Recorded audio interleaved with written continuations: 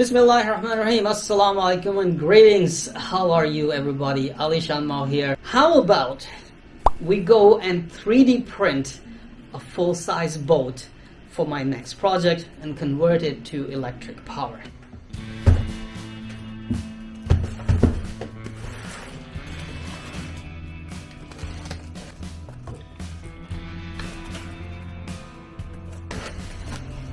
Mini orange filament, mini green filament, toolkit, another box with the LCD screen and filament holder mounts. Have a laser engraving kit again. Oh, this means this is a bigger laser engraver. By the way, I don't have any info and user manual on Shark Plus, so I cannot say what is the power of that laser. Look at that, this size has...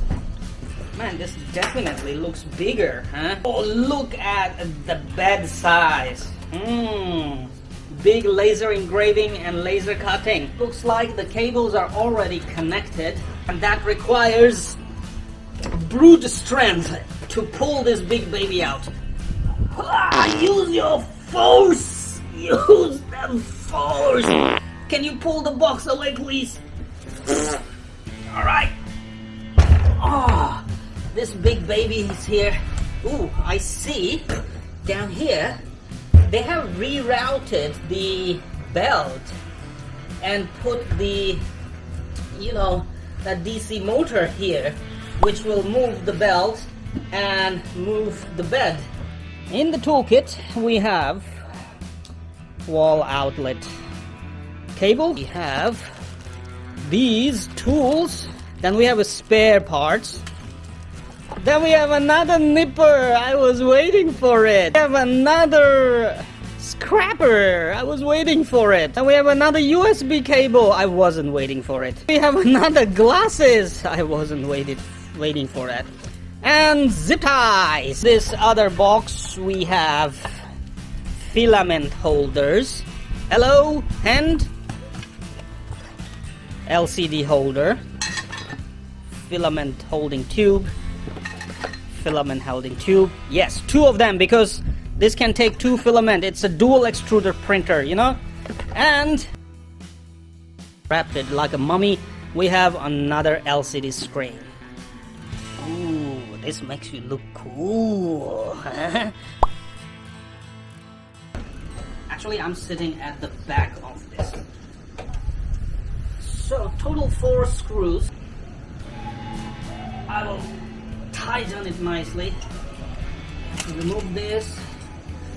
Ooh, and what I see here, pull it out. I just want to make sure, what is it? They cannot give you plastic on it. Yeah. Oh man, we have to be very, very careful. This time we have a glass. Okay, look at the size. Arish is laying on a box, but it's still, the tower is tall. I can see that. Now, for the connections, this definitely will go here.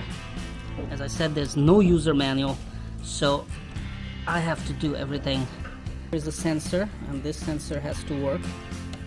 So this connector is right here. Don't force it, just see if it goes in nicely, then push it in. We'll power the printer right from here.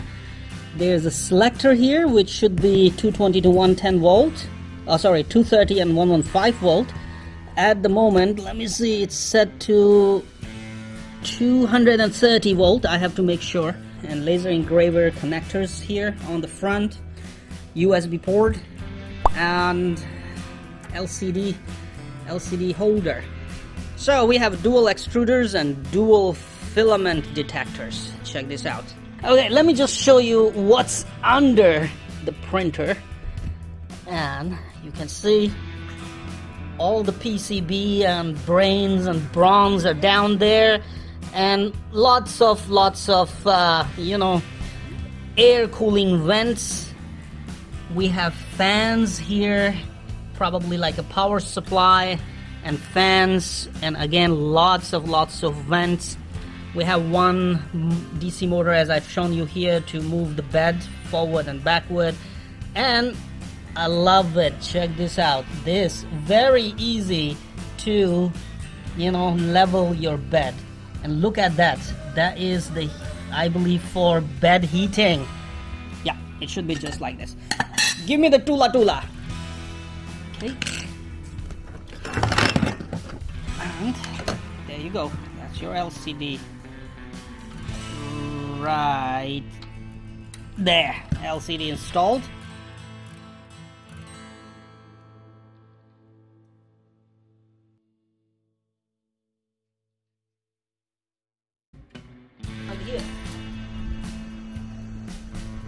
Okay, for all of those who wanted to have a comparison, size comparison, at the left we have Shark SC10 V2 and at right side we have Shark SC10 Plus.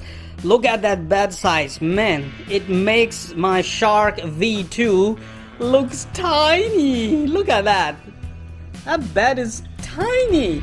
And basically the Shark SC10 V2 just finished a 12-hour print this morning. Look at that size of the bed. I'm happy. Now I can 3D print bigger parts, and I would 3D print less parts to build my new 3D printed big full-size boat. 1 kg, 1 kg white, 1 kg blue, another kg blue, another kg white. So we got our filament.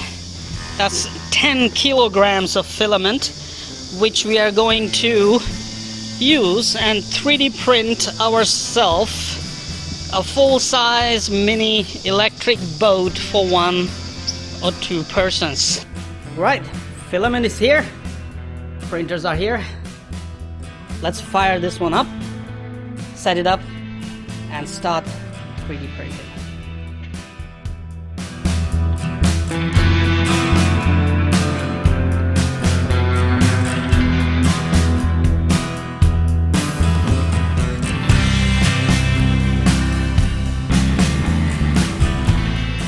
Okay, so my DIY woodworking and the coffee table that I made for my living room, it seems like I designed it for Lotmaxx Shark series 3D printers. And again, this is a very, very quiet printer. I love it, man. Everything moves very quietly and printing really nice and quiet. One thing you might want to notice that for the previous Shark V2, I had these cords coming out, going all the way down and then going all the way up here.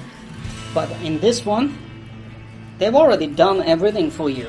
You know, these cords going in, coming over here, all the cables, everything is really very nicely routed. The build quality, I am very, very satisfied with the build quality, with the component qualities of Lotmaxx 3D printers. I have been using the SC10 V2. It's a workhorse.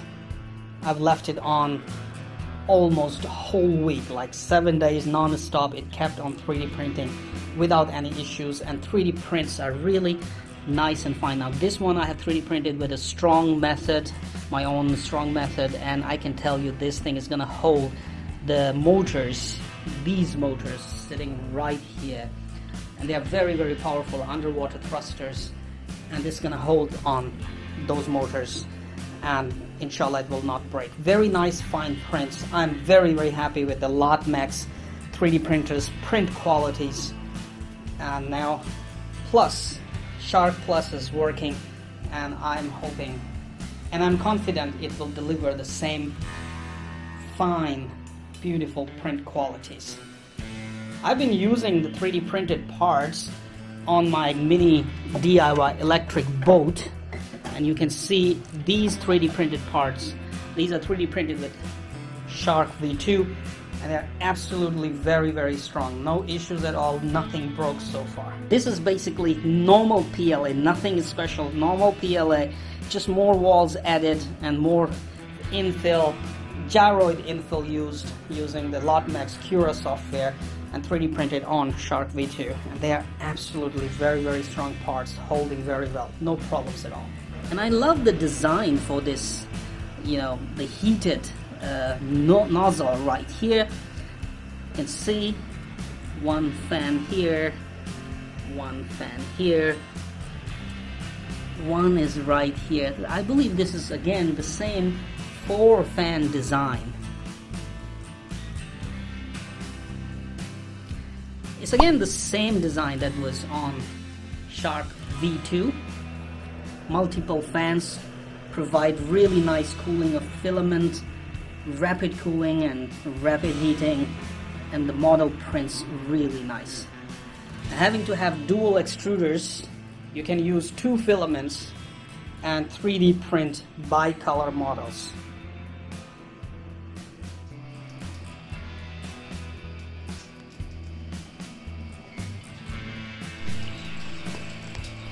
So the first test model just finished 3D printing on Shark SC10 Plus, and even on a normal print, this is a nice and fine print.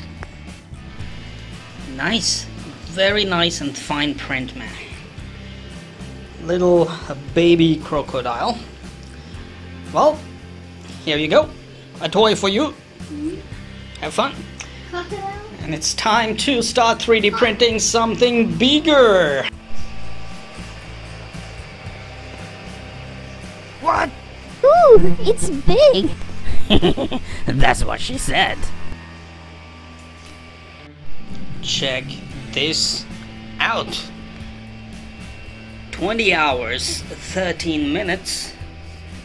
I have got my one-piece rudder 3D printed for my mini electric boat. It is on 10, only 10, infill is 10% only, and it's really nice and strong. I was thinking I will fiberglass it, I'll put epoxy on it for a stronger build, but this is already very, very strong. Now you have been watching and following my videos on my very first project that went successful, alhamdulillah, the DIY mini electric boat, the build video series that you have watched already, and the boat is doing absolutely good. Now the success of that project encourages me to pick on something new, something more exciting, something that I have not done before. So how about we go and 3D print a full-size boat for my next project and convert it to electric power. So that is my next project, and let this video mark the beginning of this new, interesting, exciting project. Let's design and 3D print a whole full-size boat for 1 or 2 persons. Now, for which my Lotmaxx Shark SC10 V2 3D printer could 3D print a whole lot of parts. Obviously you can't just, obviously I don't have that big printer, a whole room size printer that will once 3D print the whole boat. So I have to go design a boat of full size, slice it into many small parts that will fit the bed size that I have, and 3D print them. Now Shark V2 right here actually could do that, but I needed something slightly bigger so I can print slightly bigger parts, and I have to print less quantity of those parts. Guess what? Lotmaxx has just released the Shark SC10 Plus. Right there, it's 3D printing its very first test model. This is the Plus version, which is 320 x 320 x 420 millimeter.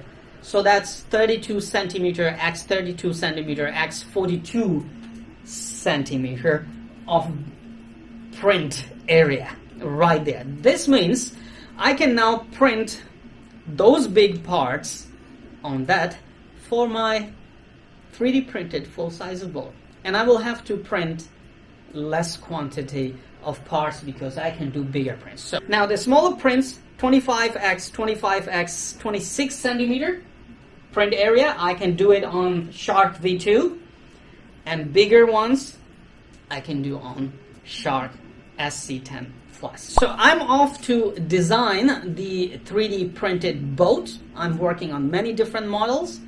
I have many different ideas, and what I'm going to do is 3D print a 400 millimeter, straight. Let it just go straight up. 3D print a 400 millimeter, or let's say 40 centimeter long model of my design, so I can test its floating capabilities, its moving into the water capabilities, and all its features before I go scale it up and start 3D printing the full scale model parts with Shark Plus. So thank you very much once again to all of you for watching and following my DIY build project of mini electric boat, and I'm hoping you are going to love this new project. I'm off to design the boat hulls, and yes, don't go anywhere. Stay tuned to my channel, subscribe to my channel, and do follow this new build video series. I'm 3D printing a full-size 1-person or 2-person mini electric boat. Come on, you know what to do. Hit that like button. It's right there. I know you can do it. Oh, while you're at it, also hit the subscribe button. Right there. Come on, don't be shy. Just hit it. Thank you very much for all your support towards my work, that I post regular and fresh content on my channel just for you. Hit that like button. Right?